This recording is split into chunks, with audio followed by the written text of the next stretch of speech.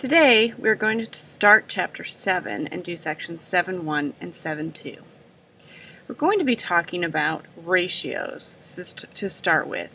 So remember, ratios can be written as words, one thing to another thing.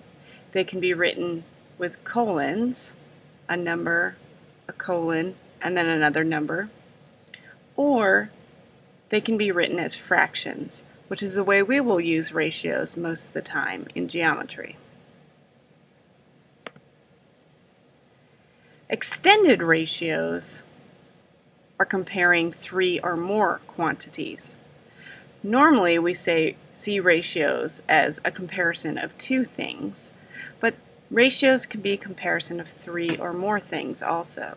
When that's the case, a fraction doesn't work, and we would have to use colons, such as A colon B colon C, or this 2 colon 2 colon 3.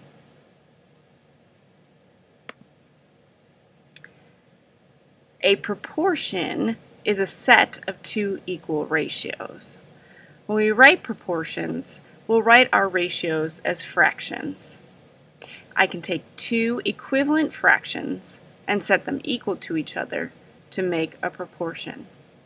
It's very important to remember that a proportion must be made of two equal ratios.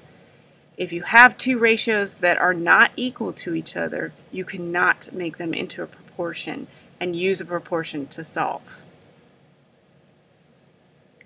When you use a proportion to solve, usually one of these four quantities is missing, and the cross product, when I multiply across, should be equal.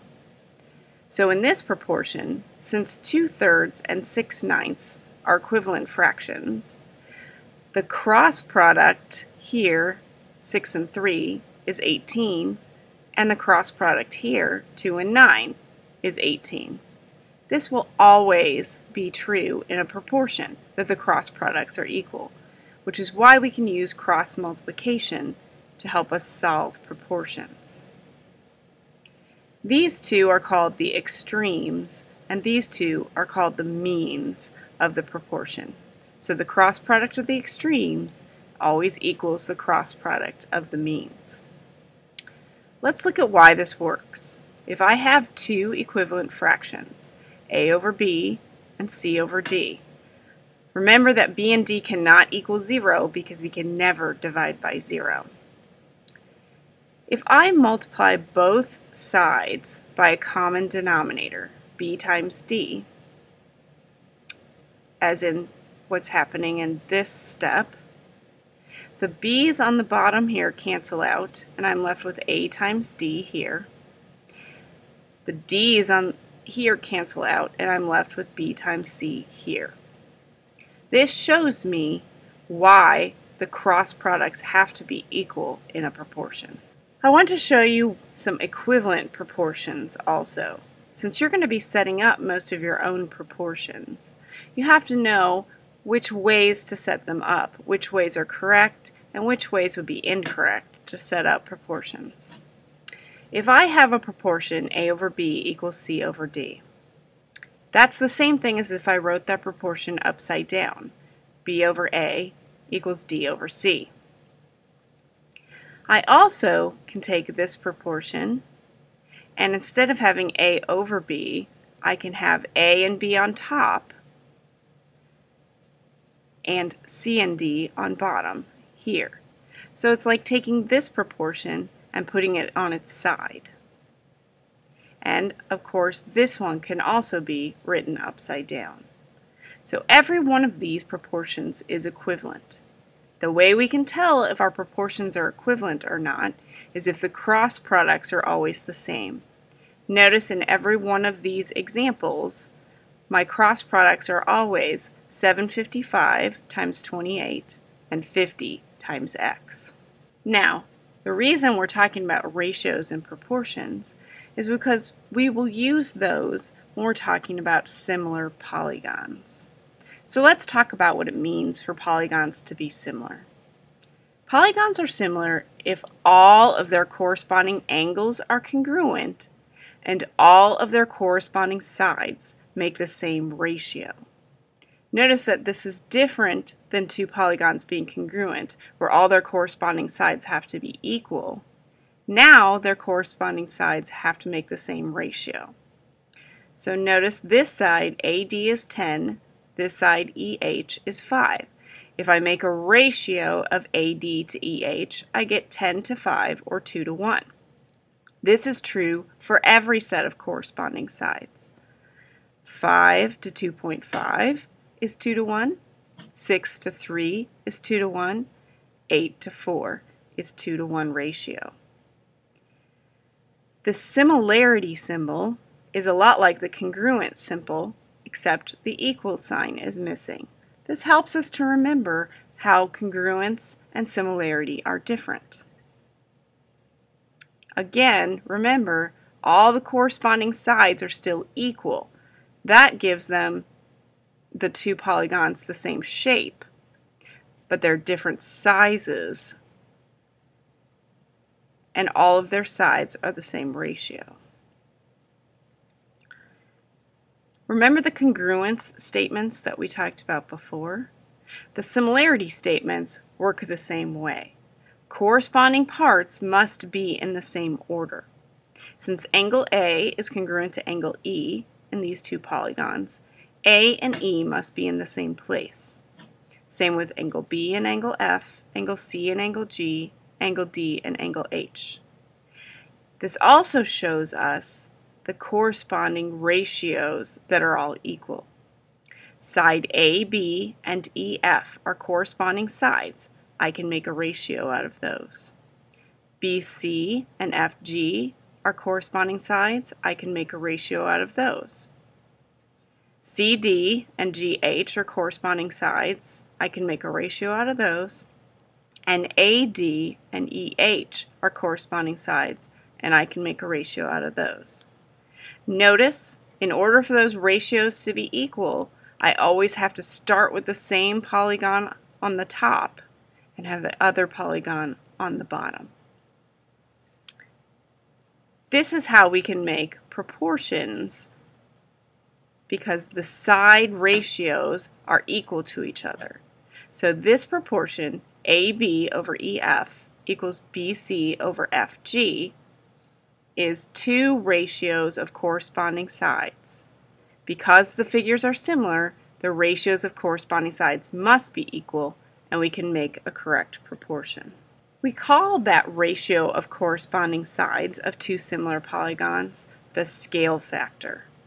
When you say what the scale factor of two polygons are, it depends on the order in which I ask you for the polygon's scale factor.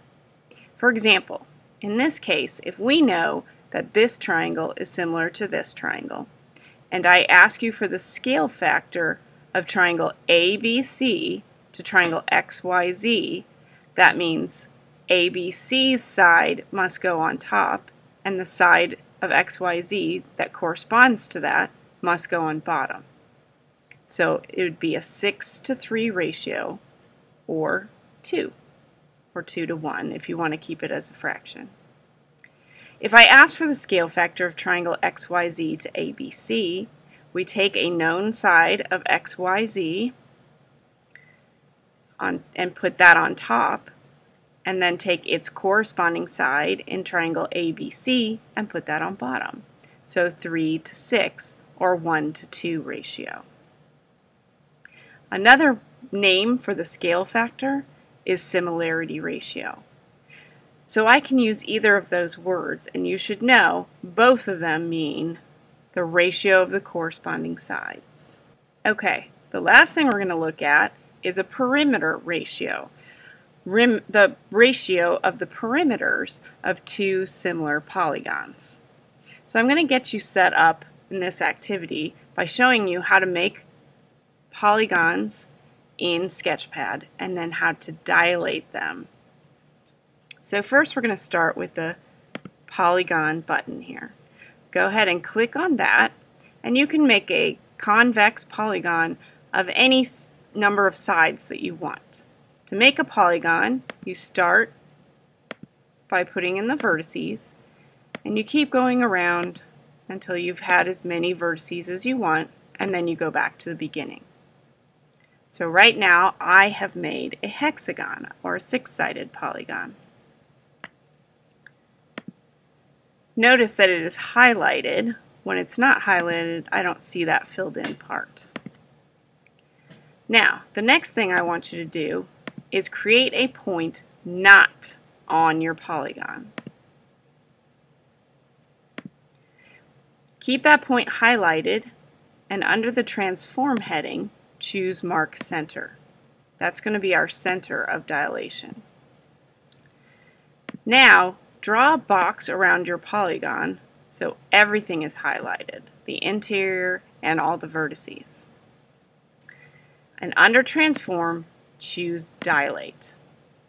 When you do that, you get a box that shows you the scale factor. It's going to show you the scale factor of your new polygon to your old polygon.